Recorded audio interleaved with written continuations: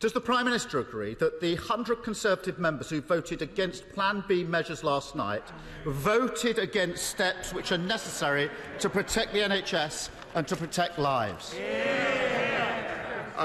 Thank you, Mr. Speaker. The government is taking a balanced and a proportionate approach to dealing with the pandemic, and the House voted through Plan B, I think, with Conservative votes, Mr. Speaker, and we will continue with the massive booster rollout. For weeks now, he claims that no rules were broken. He claims he didn't know what was happening in his own house last Christmas. I don't believe him. His MPs don't believe him, and nor do the British public. He's taking the public for fools, and it's becoming dangerous, because from today, anyone who tests positive for coronavirus faces a second Christmas in isolation. It will be heartbreaking for families across the country.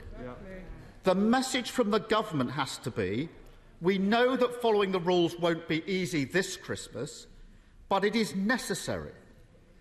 Can the Prime Minister not see that he has no hope of regaining the moral authority to deliver that difficult message if he cannot be straight with the British public about the rule-breaking in Downing Street last Christmas?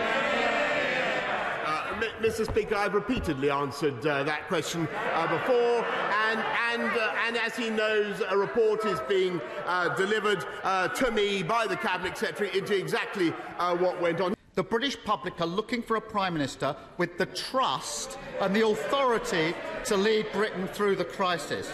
Instead, we're burdened with the worst possible Prime Minister at the worst possible time.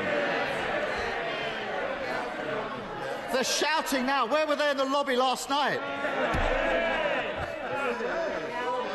His own MPs have had enough. They won't defend him. They won't turn up to support him. And if he proposes them, they won't vote for basic public health measures.